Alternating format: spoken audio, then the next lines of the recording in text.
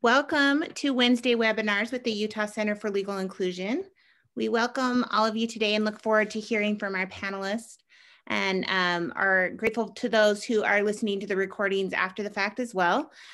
This month we've been focusing on law and politics and have heard from several incredible presenters, including Professor Dane Thorley, who's a professor at BYU Law School, who discussed his research on judicial campaigns and in particular, judicial campaign finance. Last week, we had the chance to hear from Marina Lowe, who is legislative and policy counsel for the ACLU of Utah. And she talked about her role in proposing and advocating for legislation that covers a wide variety of issues. And I really enjoyed the conversation with her. So if you missed either of those episodes or any others from the past weeks, each of our Wednesday webinar episodes is recorded and available to watch on our website. We hope that with each of these, you can see different attorneys and different perspectives on the many paths that a law degree can open up and present for people. And as a bit of a preview for the coming weeks, our November theme is focused on the judiciary. So we'll be welcoming a group of appellate court judges to talk with us next week. And then in the coming weeks after that, we'll have a tribute event honoring the late Justice Ruth Bader Ginsburg. And then we will hear from some of our trial court judges in Utah. But today, as we wrap up our law and politics theme, we have three attorneys with us who all play a pivotal role in creating law in Utah. We're excited to welcome Representative Stephanie Pitcher, who currently represents District 40 in the Utah State House of Representatives. And Representative Pitcher also works as a deputy district attorney. We'd also like to welcome Erik Weeks and Christine Gilbert, who are both attorneys at the Utah Office of Legislative Research and General Counsel, which I'll let them explain in their introductions. And Erik serves as Deputy General Counsel in that office. So as we normally do, I'm going to turn the time over to the panelists to give a bit more introduction of themselves, including how they came to be lawyers, why they chose law school, and if they've had other jobs, what those other jobs have been and how they came to their current position. So we'll start off with Representative Pitcher and then maybe go to Erik and then Christine from there. Okay, great. Well, thank you so much for having me. It's really a pleasure to be here and to speak with this awesome group. So I graduated law school, gosh, I guess it's been 5 years now, so in 2015. And as you stated, I work now as both a deputy district attorney for the Davis County Attorney's Office. I prosecute mostly felony offenses and ran my first campaign for election in 2018. And so I'm just wrapping up my first term in the Utah Legislature in the House of Representatives. And it's been really cool to kind of serve in this dual role because a lot of my policy focus is on criminal justice reform. And so it's been helpful to me to kind of bring my day-to-day experience as a prosecutor to the legislature and look at kind of policy issues that deal in that realm. I went to law school. It's funny that you had Marina Lowe on last week because I actually went to law school wanting Marina Lowe's job. I kind of already had some experience in social justice work and I was really interested in the intersection of social justice, law, and policy.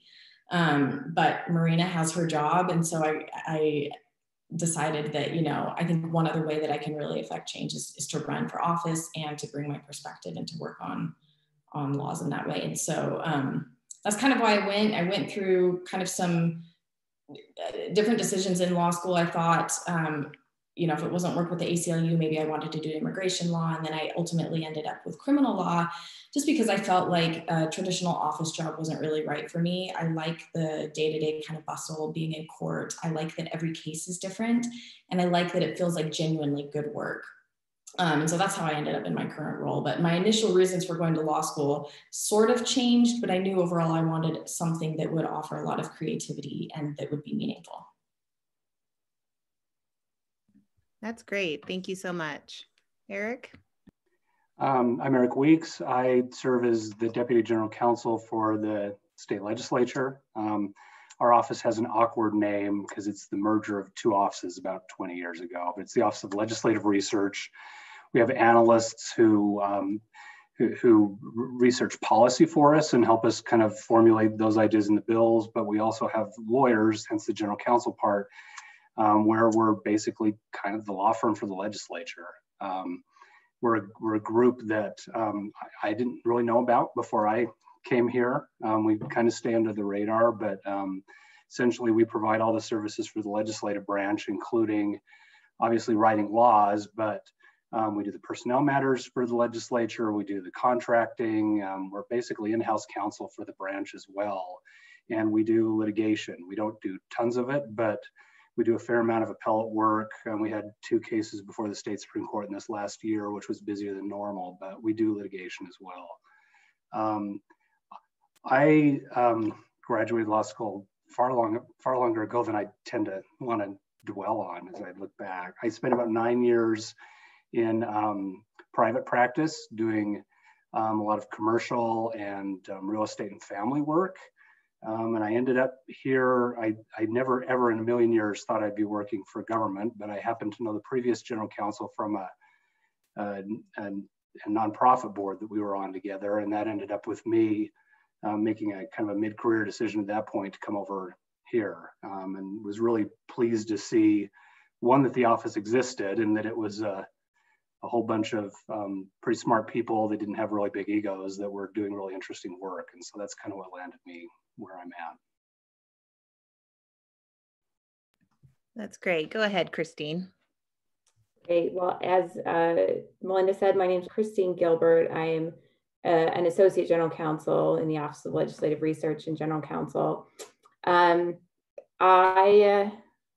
guess I can start with why I went to law school. So, I mean, in some ways it was a happy accident that I ended up in law school and liked it. I came from a family with 2 parents who didn't go to college. And so, you know, they did the best they could to direct me from there, but frankly, didn't have a lot of experience with higher education. I did, however, have an extended family member who was a lawyer. And I don't know, he seemed happy and like he felt like he had meaning in his job and he seemed to be paying all his bills. And that seemed like a good thing to me. And so I kind of set my sights on law school at a really early age. I mean, I remember thinking I wanted to go to law school in 4th grade, which is, I mean, there's no way I really knew that that's what I wanted, but thankfully I'm really happy that I landed here. And so I finished my undergraduate, I went directly to law school. I graduated in 2011, which for those of you listening that maybe aren't aware of the financial circumstances and economic circumstances of 2011, it was not good. And so there were, frankly, very few jobs available at that time. And I, in going to law school, really wanted a government job. Like I wanted to be in service somehow. And I saw that, I saw government as a good path for that. But who was hiring at the time I graduated were law firms doing litigation, doing bankruptcy, fighting with people over mortgages that had gone wrong. And so that's what I did when I graduated.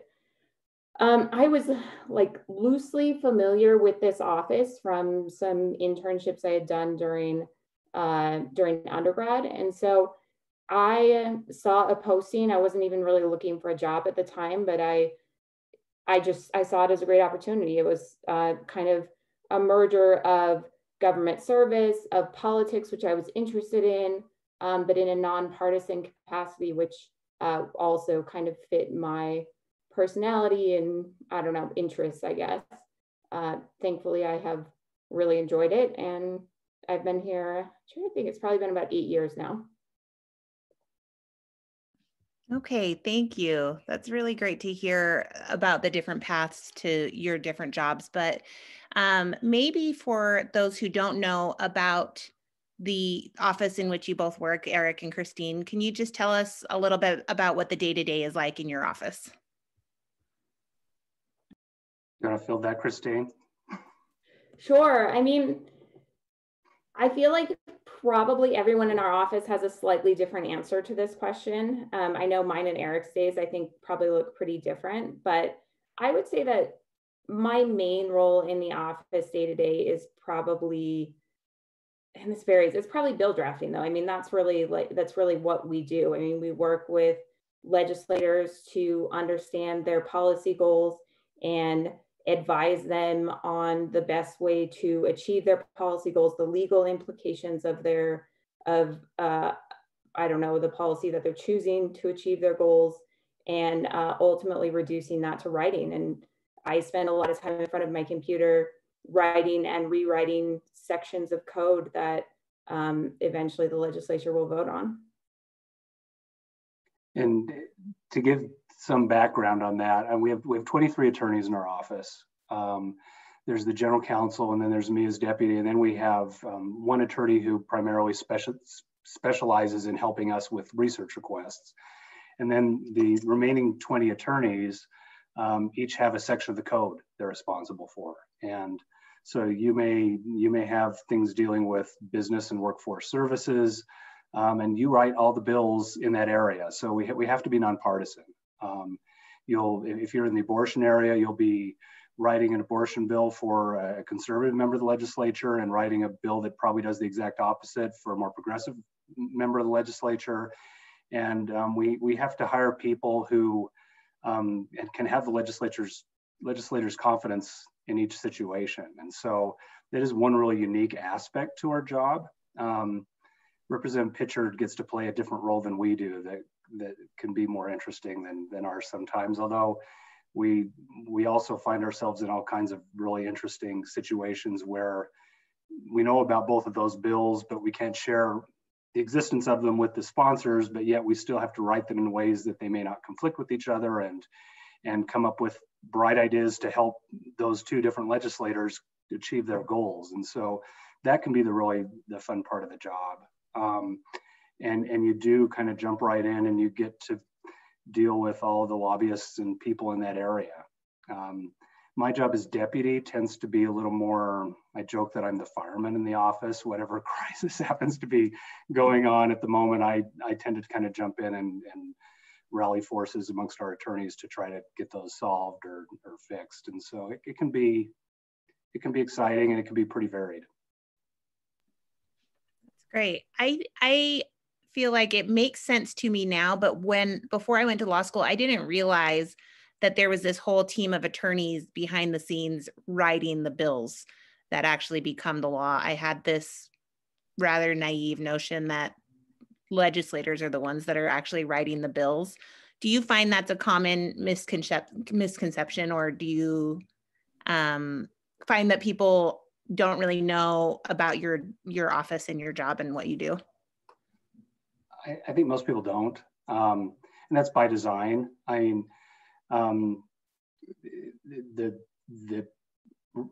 the elected representatives of the people are the ones who ought to be out front pushing the ideas and arguing them.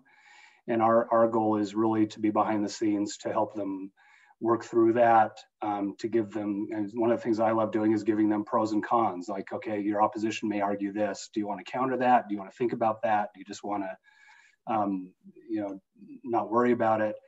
And Utah's, Christine, I'd be curious, when we talk to other attorneys from other states, I think Utah's in a pretty good position in that some states will just accept bills from the outside that lobbyists or other groups put together. Utah's been pretty good at least requiring them to go through a nonpartisan rewrite and relook before they get released. And we have 104 legislators. I mean, legislators who are attorneys, like Representative Pitcher, may come in with pretty well-formed ideas and suggestions of language, and we work with and build on that. Other legislators only want to deal in concepts, and we just have to come up with it on paper. So it varies pretty considerably between the legislators.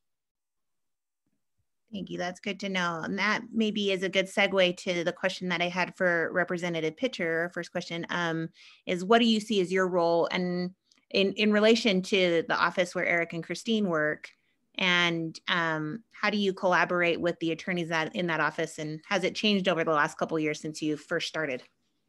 Yeah, it's changed a lot, I think, from my first year to my second year. And even now, feeling still pretty new, I still feel like I'm kind of learning my boundaries, like what can they do to help me? Where do I need to go someplace else?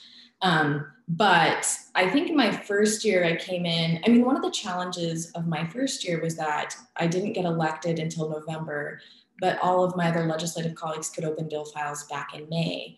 And so by the time I had actually taken office and had the capacity to open a bill file, I was several numbers down in the queue, which just meant essentially that my bill kind of fell in terms of priority, in terms of like a drafting priority. And so my first year, I remember, and I had a little experience doing this before I ran for office, but I had drafted legislation before and worked with attorneys in the Office of Legislative Research and General Counsel when I was working with my elected representative at the time. And so my first year, I think probably the majority of my bill files I had kind of taken a stab at myself and then handed them to the drafting attorney. And I don't know if it was helpful or not, but for me, it was at least helpful to myself to kind of flesh out a concept. And it seemed to maybe speed the process up a little bit where I was so behind as a newbie. This last year, I still like to be involved in the drafting process in some way, probably to the chagrin of my assigned drafting attorney. But I have learned to just kind of let it go and let them do the drafting work. They obviously do a much better job than I ever could, and they have guidelines that they follow and things like that. So it's certainly changed, and I anticipate that my own approach will continue to evolve as I'm there longer. That's really interesting. I feel like as an attorney, it could be both a pro and a con, right, to come into that position. But maybe your answer raised a couple of additional questions in my mind, including, and maybe Erik and Christine can speak to this. How do you go about deciding which bills get drafted first and who gets assigned those bills? Is it just based on where in the code it will fall, or how's that process work? Yeah, I mean, you got that pretty much exactly right. So as Erik mentioned, we're all of the attorneys are assigned a subject area. And so, for example, my subject area is tax. And so anytime a legislator requests a bill that's going to affect the sections of code that are tax, it gets assigned to me or one of my colleagues who works in the tax area. And that's the same for all the subject areas. If it affects this particular section, it's going to be assigned to the attorney responsible for that section. So we really have the whole code divided among the attorneys. In terms of drafting order, it's basically a first to request, first out. So we do it in order in which we receive the request for the most part. There's a couple exceptions to that, which is all legislators are allowed to designate a certain number of bills that are really important to them. We call them priority bills, and those jump ahead in line. So they're more likely to get drafted before the others, assuming we have the information needed to draft it. And so, so there's that. And there's also legislation that committees can request, and that those bill requests also receive special priority. So we'll do those first. So it's pretty regimented from our perspective. Like, we know the order that we're supposed to be working on, and there's not really a lot of fudging from our perspective. That's good to know from a person in the public's standpoint, right? That there's a process, and that it's not about someone having some unique position that gets, priority or anything like that. So another thing that Representative Pitcher mentioned that well, or maybe it's just raised by the fact that Representative Pitcher is an attorney and she comes to it with that background. Maybe you guys can each speak to what skills are necessary for your job that a law degree actually helped you to have. And of course, for the attorneys in the Office of Legislative Research and General Counsel, you have to be an attorney to fill that position. But maybe you can talk about why that is and what law school taught you that helps in drafting legislation. And then we can go to Representative Pitcher and she can talk about how her legal skills help her in her role. Erik, do you want to start us off? Yep, I can jump on that. So when we look for a real specific subset with attorneys, and I don't think the attorney we look for has changed, but the dynamic with legislators has changed a lot in the 15 years I've been with the office. When I first started,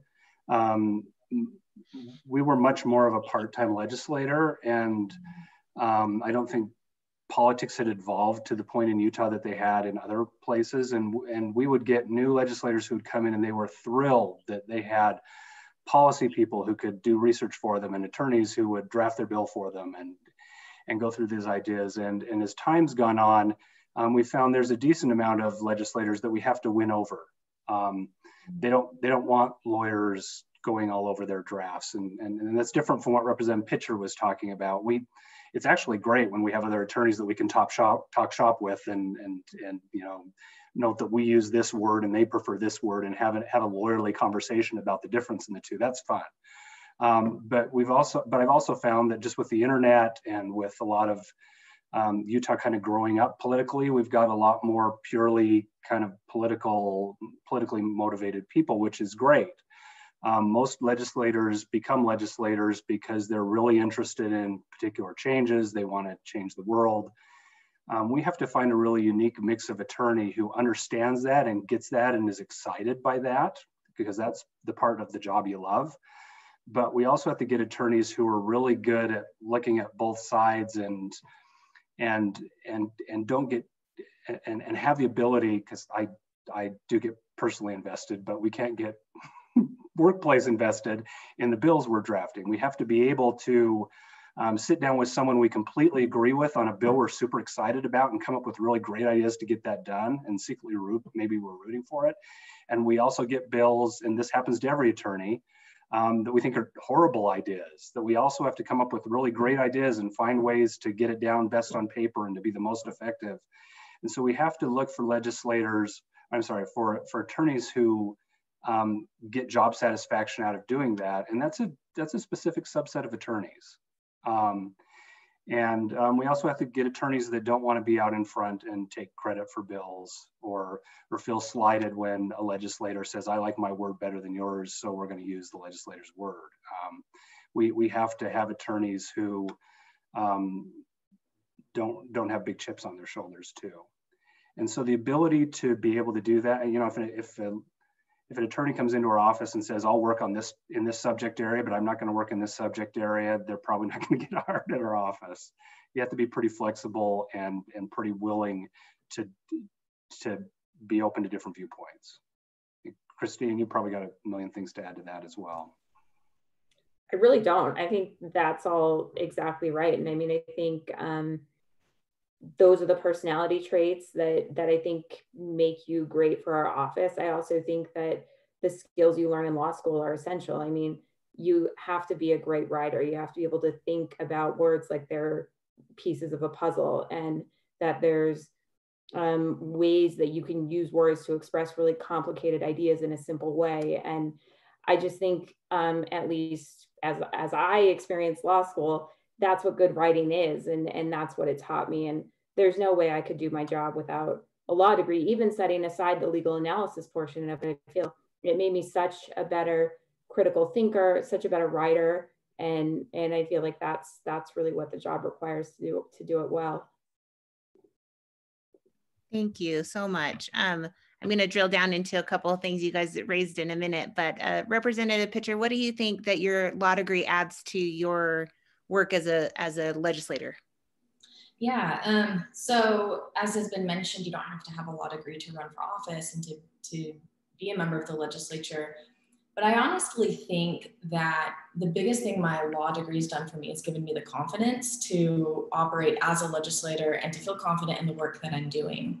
And I think also having had 2 to 3 years working in my field, so in my day job, I mean, we're constantly opening up at the code book and saying, well, what does the statute say? You have a specific set of facts and we have to determine, well, does this case fall within the elements of the statute or not? And so having learned how to do that first in law school and then having actually applied that practice at my day job, I think coming into the legislature, if I hadn't had that experience previously, I think I would just feel a lot more insecure about being there or my capacity to be successful, my capacity to do good work. And so, yeah, I think that's the biggest thing that it's done. Of course, like practically speaking, understanding how to read statute and understanding how that works in practice is obviously helpful as well. Thank you. Before we go back to some of the things that Erik and Christine raised, I had a question that I often get in presentations, and I feel like it's maybe even more relevant since you mentioned that you also have a day job. I think in Utah, we're I don't know if this is true, but we're rare in that our legislators keep full-time jobs elsewhere too, right? They're not just legislators. And so how have you found that you can best keep the balance between your day-to-day work responsibilities and that of a legislator?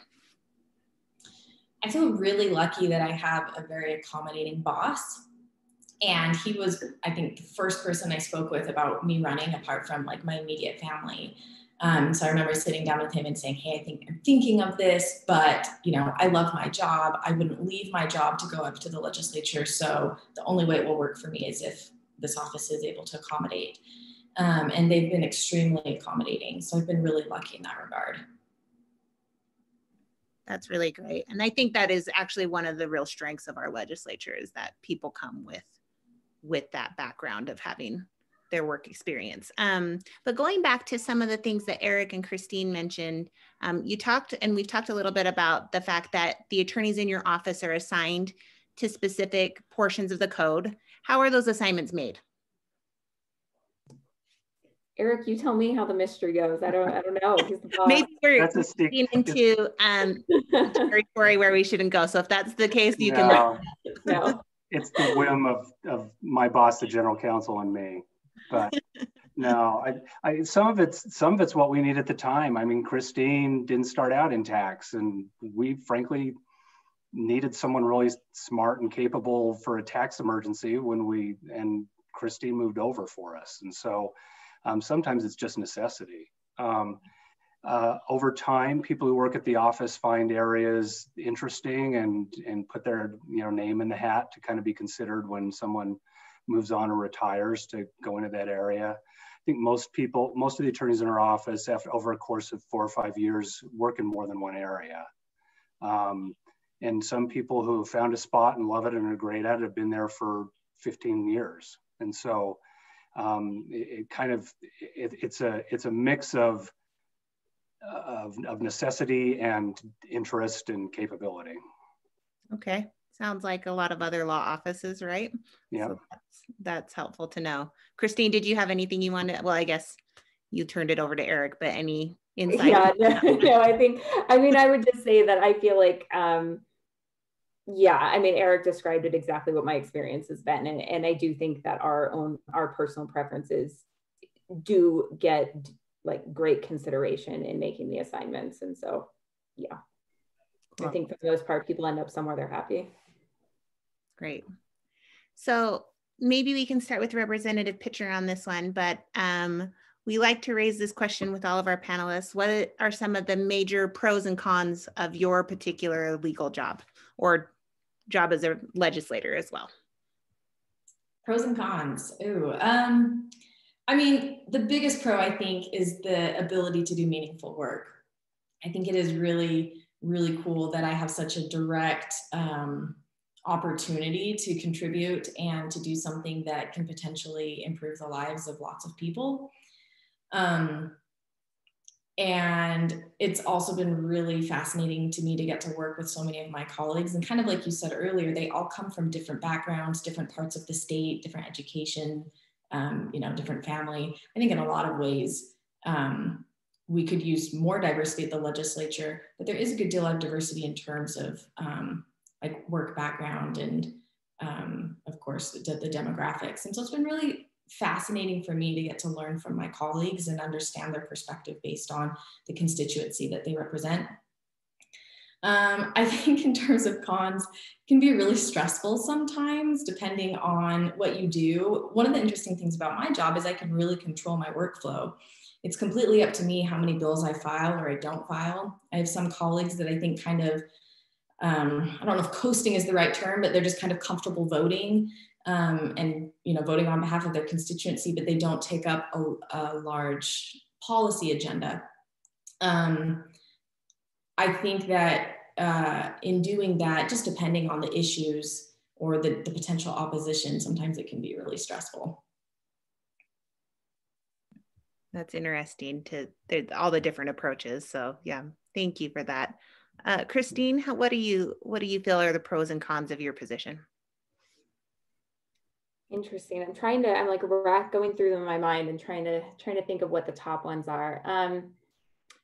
I think my biggest pro, which I'm sort of surprised that it just keeps coming to the top of my mind, it's not that dissimilar from represented pitchers, which is strange because we have such different roles, is that I think I might value most about my job the relationships that I have with individual legislators, that being involved in politics from a nonpartisan perspective and having the opportunity to get to know people whose political ideologies may be so different than mine, and getting to know them on a personal level and see maybe where they're coming from and what their intentions are is fascinating and for the most part really rewarding. And that's one of my favorite things about the job.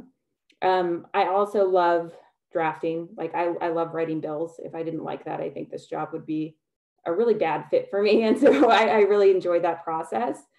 My final pro, I think, is just getting to be involved in major policy discussions, that I get to at least be a fly in the wall a lot of times, if not have a hand in some really major things that are happening in Utah politics. And that's just really exciting. And I really love that. The cons, one more pro from a lawyer's perspective is that we have a pretty manageable schedule. I mean, I came from a law firm where I was working an unbelievable number of hours and it was really awful. And I mean, there were great things about it, but the hours were really tough. And so we have hard times and long hours sometimes, but for the most part, I feel like I'm able to give my family the attention that I want and keep a really meaningful job. And so that's another thing I really appreciate about my position. Cons, I don't know. I feel like the reality is that sometimes as nonpartisan staff and being someone who's in the background, which I don't mind, I actually really prefer it. Sometimes we're scapegoats too, and sometimes that's our proper role, but it can be challenging sometimes to hear that a bill is failing or bad because of something that I wrote, and that may or may not be true, but even just hearing that can be hard sometimes. So I don't know. I think that's the major one, is sometimes feeling like we're getting blamed for things without really being able to defend ourselves. And then I don't know. Yeah, I think so. Just getting caught up in the politics every once in a while can be challenging. Thank you. Erik, what would you add to that? I'll start with cons because all of a sudden war stories are arriving in my head. But we're in a unique position. I've gotten in the paper because I've had to write legal opinions that were contrary to some of my clients' public statements. And it's really hard to walk that line. But it's a double-edged sword for everything. Every con I've got has a pro that I just really love, and just the diversity of being able to work both sides of an issue and go to one meeting where you've got proponents of the bill working with you to enhance the bill, and going to another meeting where you've got opponents of the bill working to pick apart what you've done. And that can be really fascinating, and you see how politics work in ways no one really else does. And that's really fascinating. Cons, you're not going to get rich doing this job. It pays well for a government position, for a government attorney position, which I think it should, because we're really the last lawyer that touches most of the state policy. But we're in constant, the people who work here could leave tomorrow and move down off Capitol Hill and double or triple their salary. And or even move, as we've lost a lot of attorneys to high positions in the executive branch. And so that's one of the struggles we have as kind of leaders and legislators, trying to keep the talent that we have. But it's an area, if you want to do constitutional law, there's no better place. We deal with it all the time, and it can be really fun and fascinating. Being able to just, it was fascinating to me my first month. I worked on a couple bills. What you're working on is always the front page of the paper. And it's interesting. It was fascinating to me to see a bill that I'd worked on, and I was in the back rooms, and I had conversations with the legislator, and I knew the real story. and to read the story that showed up in the paper the next day about what happened. You know, not that the media was necessarily wrong, but you've got this poor reporter who's just trying to find out the truth from all of these different sources, but the real story is something that you saw and the public doesn't necessarily get to see. That can be wonderful and horrible depending on the situation. But that's kind of one of the fun things about the job, is you get to really see how laws get made. That's great. I feel like that's true in a lot of life, right? That the pros and the cons go hand in hand, and you have to take them both together. But all three of you raised this issue that's been really on my mind, and I know on a lot of people's minds lately, and that is in our day-to-day lives, and especially in politics, we are running up against disagreements and difficulty in being able to talk to people about things that we disagree about. It sounds like all three of you are having to deal with that on a daily basis, and to be able to maintain strong relationships even when you disagree or when you have very opposite views to the people that you work with. So I think for the students and the educators that are part of our audience here, that's also, I know in talking to teachers, that's one thing that they're working on with their students, is how to have better discussions around difficult issues. So maybe if you have any, like your top pointers as to how you navigate those situations when you are facing a disagreement with someone, and how to do it in the best way. And maybe at times you haven't and you learn from that, but if you have any pointers for all of us, including myself, that would be really great. And I don't want to call on anyone without giving you a minute to think about it, but maybe we can start with Erik. You're still unmuted, so maybe that, or no, you're not. You're just green highlighted on my screen. Quick enough. It's you. Christine, maybe you can think of pointers because you're more practical than me on that stuff. But just an example, and since this is a diversity thing, I mean, I'm gay and out at work, and that was an issue when I first decided to be public about that, and it's not so much now, but I ended up having to be the drafter on the LGBT housing and employment bill several years ago. Mm-hmm. And I think that's kind of a good example of some of the pros and cons.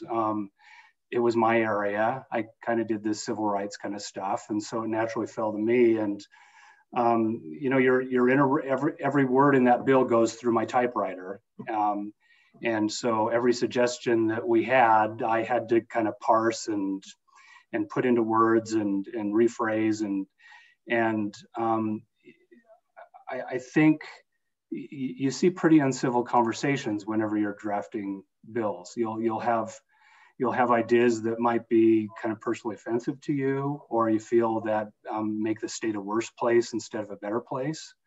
And the role of our attorneys is to facilitate that dialogue.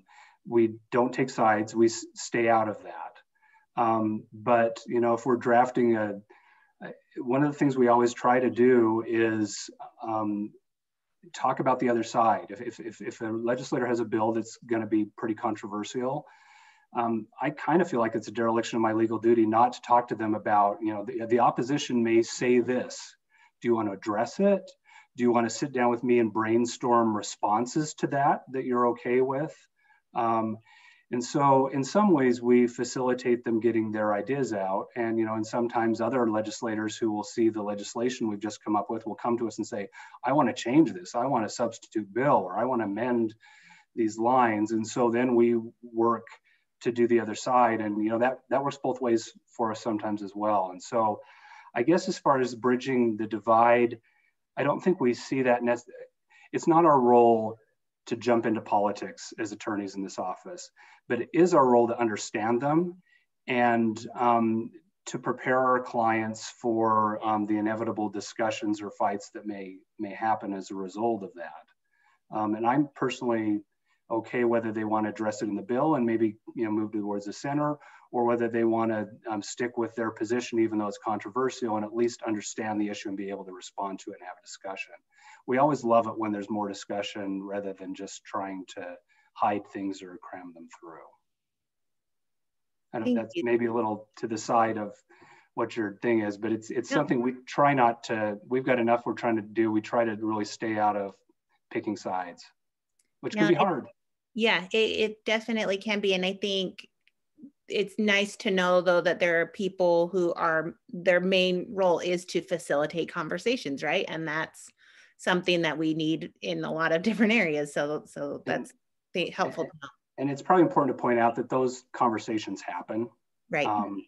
Every legislator that has a controversial bill, some of them just barge in and aren't very thoughtful about it. But frankly, the vast majority of legislators have had a lot of conversations with attorneys and colleagues before they throw that idea out. Thank you for sharing that. I think that's helpful for all of us to know, and maybe is a good segue to maybe Representative Pitcher. Can you give us your perspective as to how you deal with the, kind of inherent conflict in your role? Yeah. I came into it thinking that would be a pretty big challenge for me, especially coming in as a Democrat in a very, uber majority Republican legislature. But I have found two things. One is I approach my work as it's very issues-based for me. So, I'll approach my colleagues on a specific issue and we can have a conversation on this issue. And I don't care so much kind of where they fall politically otherwise. And I hope that they wouldn't care so much coming from me either, as long as I can bring credibility to the issue that I'm presenting to them. I've also found that your reputation at the legislature is huge. I remember my first year starting out and kind of already understanding the importance of this. I probably took it overboard. Like I remember my first year, I was texting my colleagues just to give them a heads up that I wouldn't be able to vote on a specific bill just because I felt like being upfront was really important. And I do. I took it overboard in the sense that I remember texting like Representative Lisenby, who's a very conservative member of the legislature, to let her know that I wouldn't be able to vote on her abortion bill. Like, obviously, she knows that. But what I have found is that being upfront and honest is always, always best. And so I try to do my very best in terms of when I'm advocating for a bill that I'm running, I'll be very upfront about what the opposition is going to say. I'll try and also include in that conversation ways that I'm working to address it, or ways in which I feel like even though these people oppose the specific issue of the bill, here's why I think it's still important.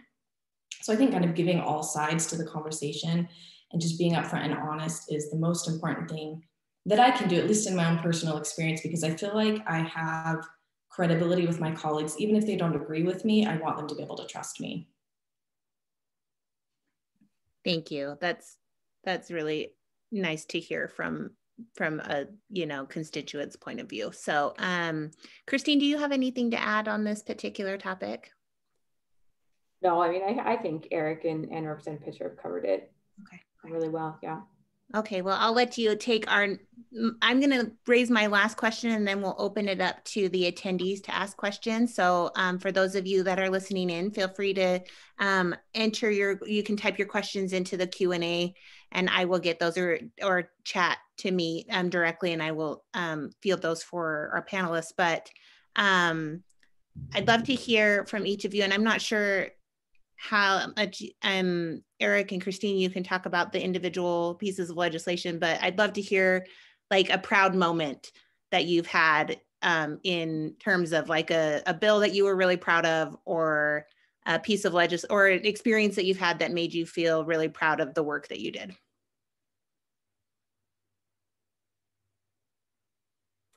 That is an interesting question because it makes me really think about what gives me satisfaction in my job. I think that my day-to-day work is really satisfying, but pointing out particular moments, like what about that? I think for me, I can think of a couple instances.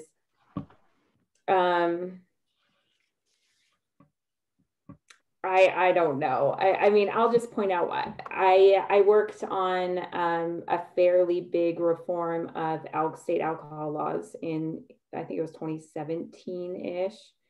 And I never feel like proud of the policy in the bills that I draft, to be honest, because it's not my policy. None of it is my policy. I mean, maybe I've advised or help giving counterpoints or make them think about things they wouldn't have thought about, but I don't make those decisions. So I want to be clear that when I'm proud of, I don't know, kind of tying something that I'm proud of to a piece of legislation, it's not the policy that's in it, but like, I felt like at the end of that, it had really been a marathon. It had been a lot. And at the end of it, the legislator I was working with, who was primarily now Speaker Brad Wilson, he was just really happy and like genuinely thankful for the work that I had done on it. And same with the stakeholders. And it was just like, it was a really satisfying experience because it was hard and long and a lot of negotiations. And I felt like I had contributed something to a product that was kind of hard fought, not from a political perspective, but just from getting something together that accurately reflected the interests of everyone involved. It was a really satisfying experience. Shoot, I muted myself instead of unmuting myself. Thanks, Christine. How about you, Eric? Mine's going to be similar to Christine. It's hard to point out specific things, but sometimes before I came here, I worked in real estate for a firm that did a lot of construction at ski resorts, and I'm a skier, and that was like a dream job for me. I'd have clients that would fly me out to some mountain and talk about where the building was going to go, and we'd work on all that, and I'd fly back on their private plane. And then I got here where, when I came out to legislature, I didn't even have a parking spot when I moved over here. It was a real kind of rude awakening. But the real nice moments come, frankly, during the middle of session. Our lives from mid-December through mid-March go beyond any excruciating, nasty trial period I had. It's just really, really busy for that period of time. And you get, and you're constantly in kind of heated or high stakes conversations about lots of different bills that are floating around. There are people arguing or wanting to change things. And the biggest joy I have is in those exhausted moments, or similar to what Christine said, is we're kind of facilitators. We are blissfully unaware of the hard work that Representative Pitcher has to go through by talking to all our colleagues and collecting all the votes. But we facilitate what the words on the paper say, and we facilitate agreements. So a legislator will come to us and say, this policy isn't going to float. And the real rewarding moments are when we can sit down with that legislator and say, okay, well, what do we think can? How can we come up with a way to make the two complaints you've gotten actually workable? And so being able to facilitate that and knowing that in small ways we're working on things that affect the whole state rather than just some rich developer I was working for and make sure he gets his hotel at the ski resort. And that's really where my job satisfaction comes from. Thank you. Representative Pitcher, do you have a bill or a moment where you felt like you were really proud of the work that you've done? Yeah. Earlier this year, I passed a bill that addresses pretrial release practices and cash bail reform. I think the night that finally passed was a really proud moment for me. I haven't fully allowed myself to rest on that yet. I think there will probably be continued conversations about this issue, probably for another year, maybe 2 more years. So I haven't fully kind of let that one sink in yet. But my first year, I passed another bill that prohibits or bans the shackling of pregnant inmates during labor, delivery, and postpartum recovery. Disappointingly enough, that was actually a relatively common practice in our hospitals and jails with inmates. And so that bill passed a year ago. And I think it was a really important issue. I'm proud of that one. Thank you. Okay, I had a question come into the chat to me for Representative Pitcher, and maybe we can actually adapt it to the others too. But again, if others have questions, feel free to put them in the chat. But for Representative Pitcher, what do you do, or how do you navigate a situation where a constituent asks you to propose legislation that you might disagree with personally? It's a really great question. So if I disagree, well, a couple of scenarios can come up. I guess if I disagree, it doesn't really matter. But I mean, sometimes my my policy agenda or my capacity for any more legislation is already full by the time I hear from someone. That's kind of a really easy excuse if I don't like the bill that they're proposing to me. But the bottom line is, if I don't agree with the legislation that they're proposing, I think the first step for me is to look and say, maybe this is an issue for me personally, but what would the majority of my district think? And I can be okay with that. I've voted before on an issue that I didn't personally love, but I got enough emails from members in my, or residents in my district that I felt comfortable that that was the right thing to do. So that would kind of be the first step for me, is seeing, well, how does the actual district feel about this? And then I think beyond that, I can refer them to another colleague who maybe, another legislative colleague who may be able to help them. Or more often than not, I think what I end up doing is I just kind of explain why I don't think that this is, the right bill, or kind of explain my perspective. Maybe because I don't know that I would want to see that necessarily introduced. So it really just depends on what exactly that issue is.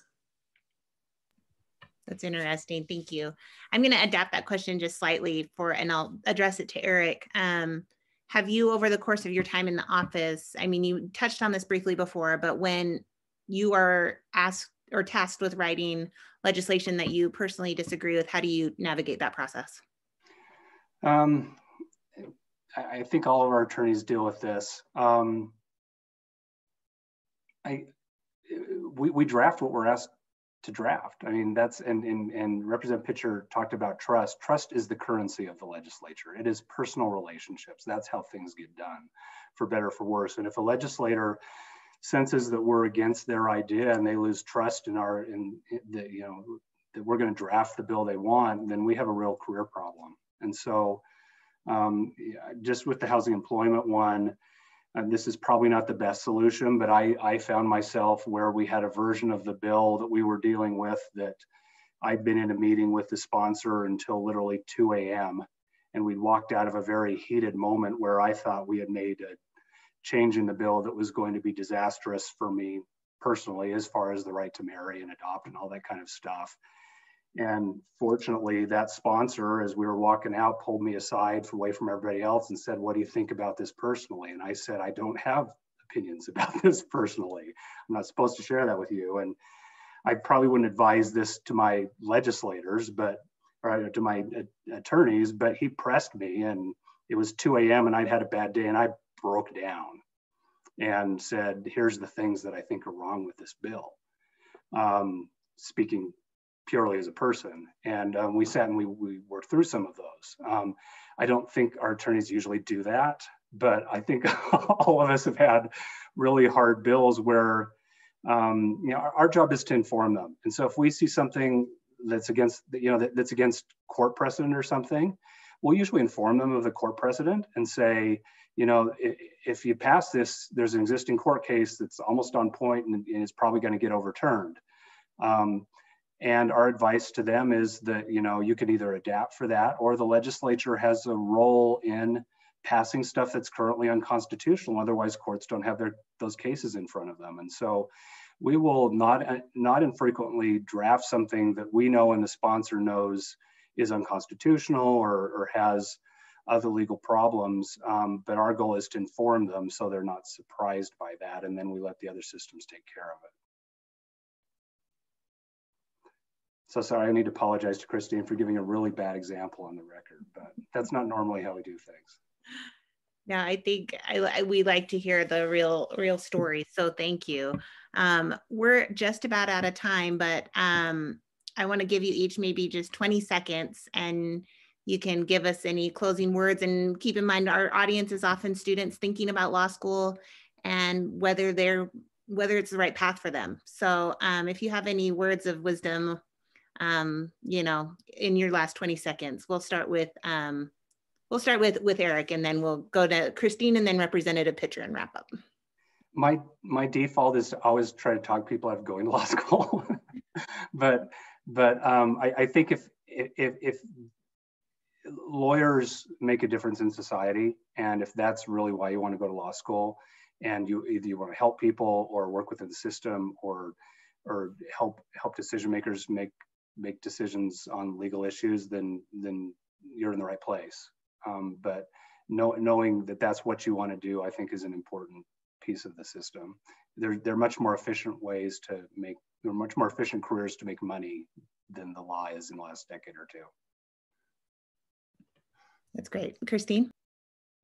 Yeah, I mean, I think I would say two things, and it's advice that I would have liked to better internalize as a young person, which is just, I don't know, be thoughtful about where you want to end up. And I know it's impossible to know exactly how that's going to be, but give it real thought and explore things and talk to people and be open.